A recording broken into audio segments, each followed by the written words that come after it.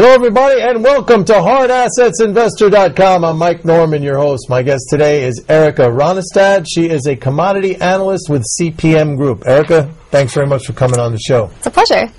Now, I know you focus on precious metals and platinum group metals, so why don't we start off there? Let's talk about gold and what your outlook is for gold. Okay, well, right now what we're seeing is a huge reduction in investor interest in gold. Fundamentally, the gold market is pretty weak, and we do expect medium-term decline in prices over the next 2 to 3 years. I do think that the price of gold has reached its low for the year in late June, but I do expect that we could see another few bouts of declines over the next few months. So maybe still testing the 1,200 per ounce level? Yeah, the only reason I believe that prices have reached their lows for the year is that this quarter we have a lot of seasonal strength in demand. So you have the wedding seasons in China and India, the national holiday in China. So that provides a lot of buying activity on the physical side. So we think that will buoy prices, but not really bring them up very far. So now you're saying, you're seeing a pullback in demand and interest for gold, but hasn't that been ongoing now for a couple of years? I mean, we've come down. Is it still, at the level it was, let's say, a year ago, or is it tapering off? Yeah, so we saw prices peak in 2011, and 2012 was kind of like this limbo period. And then this year, we really saw prices kind of come off to where we had expected them to be. We were actually projecting prices to come off a lot further in 2012. That didn't happen, and it kind of just all spilled over into this year. That said, we do think that a lot of the decline has been met, but we do see some weakness because of some of the shifts in fundamentals. So you're getting a lot of supply coming on stream over the next few years after very aggressive development of projects over the past 5 to 7 years. So it's actually starting to first come on now, right? Yes. So now you have all this supply that needs to be absorbed by the market. So it's not necessarily going to be absorbed by industry. Jewelry manufacturers, yes, they will buy up a little bit more gold and silver because of the lower prices. So that's an incentive. It kind of buoys the downside, really.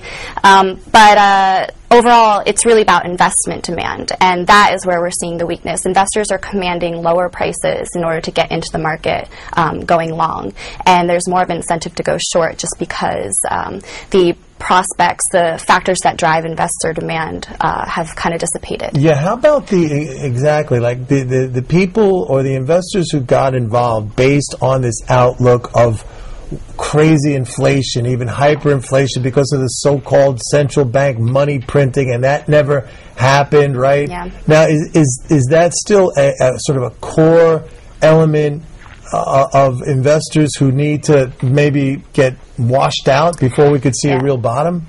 I mean, there's a portion of investors that are still buying gold, convinced that inflation's going to skyrocket. It's really more about inflation expectations rather than the real inflation picture. And right now, inflation expectations are low because inflation has come off in the emerging countries. Inflation in developed countries are very low. And right now, the expectation really isn't there. So we can expect that can change over the next several years, but I think that central banks, especially in the developed countries where a lot of the monetary easing has been going on, I think they have the tools and are capable of being able to sop up that inflation. I think that it can be managed. Right. But that said, it's really not about the reality, it's about the expectation. So if investors... You've got to be a psychologist, right? All right, so on that note, let's put our psychologist hats on and talk about silver. What's the silver outlook? Well, I'm actually the most bearish on the silver market. Really? Because silver has a very dual nature. So it's bought by investors as a financial asset, similar to gold. It's a hedge against currency fluctuations, inflation, a safe haven. But it's also bought for its industrial traits. So during cyclically strong periods of economic growth, you'll see silver fabrication demand rising, mostly from its electronic uses, catalyst uses, brazing alloys, solders. That's kind of goes with the housing market. So during those periods, investors will buy on capital appreciation. But investors will also buy for similar reasons to gold, to add to their portfolios as a diversifier and stuff. And neither of those factors are really at play right now. In terms of an industrial asset, we do expect demand to be very weak and in some categories to even decline. For example, electronics demand we expect to decline.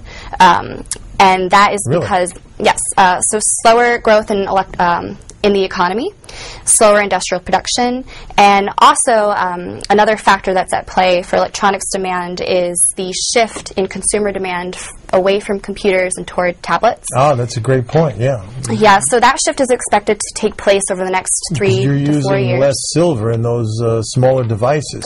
Yeah, so there's about a tenth the amount of precious metals in tablets than there are in computers. That much difference? Yeah. Now, I should preface this with computers only account for about 5 to 10% of electronics demand for silver, but it's still pretty important. It's been a growth factor for several years.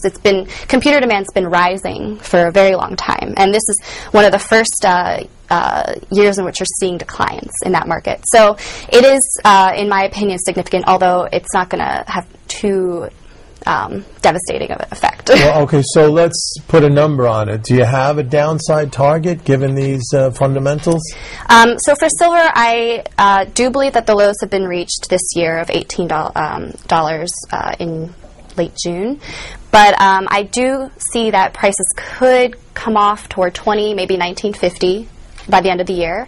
And then over the next several years, I think that they could head back toward 18, possibly 17. So basically, we're probably looking at some kind of a trading range in these lower price levels, sort of? Yeah, I think for the rest of the year, we're going to see that prices will be somewhat range-bound because you have that seasonal uptick in physical demand, which will help support prices.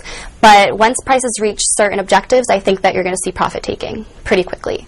And then you have some of those factors that were driving the markets the past few months, the Syria issues, that's kind of largely blown over. Right. That was pretty much it's calmed August. Down a bit, right? Yeah. And we then don't know, it could pop back up, but for now it looks like a non-issue. Yeah, and then you had a lot of investor expectations for a reduction in the monthly asset purchasing program by the Fed. Right. That was widely expected to be announced in September, and there was no change, obviously. And I am of the opinion that there won't be a change this year because there are defined objectives in which the Fed wants to reach before they shift their stance. So you think market expectations kind of got ahead of itself? Yeah, I think so. Yeah, I think you're right. Now, what about platinum group metals? Do they sort of follow the same fundamentals, or are we talking about a completely different set of fundamentals there? Well, the PGMs will kind of move along with gold and silver because of the investment component, but they are mostly industrial metals. So they will move more along the trends of the economy and their specific fundamentals that drive them. So does that suggest a little bit of sluggishness now because weaker economic growth? Yeah, so right now there's cyclical weakness in demand for the PGMs, particularly platinum. Less so palladium because palladium is dominated by U.S. demand, Chinese demand, and those markets are actually pretty strong this year in terms of the auto market. But what I'm thinking is that what I'm looking at is I'm targeting platinum as a potentially promising buy for right now because there's only one real factor in the platinum market that is weighing on prices, and that is European auto demand. So European auto demand has been declining past several years. This year has been particularly bad because the German auto market has come off, and that's the first time it was up last year, and so that was a positive for the auto market in Europe, but now it's kind of weighing even further. That said, I do think that the European auto market could improve, not for the rest of this year, but maybe next year. And since that's the only factor really weighing on platinum, because there are a lot of other positive factors for platinum, I think that once that turns around, you could see a lot of upside. All right, so summing it all up, it looks like a little bit of more of a challenging environment, let's say, for gold and silver for the next couple of years. Yeah. Platinum's probably your best bet. That's what I'm thinking, yeah. All right, Erica. Very good. Thank you very much. Thanks. That's it for now, folks. This is Mike Norman saying see you next time. Bye-bye.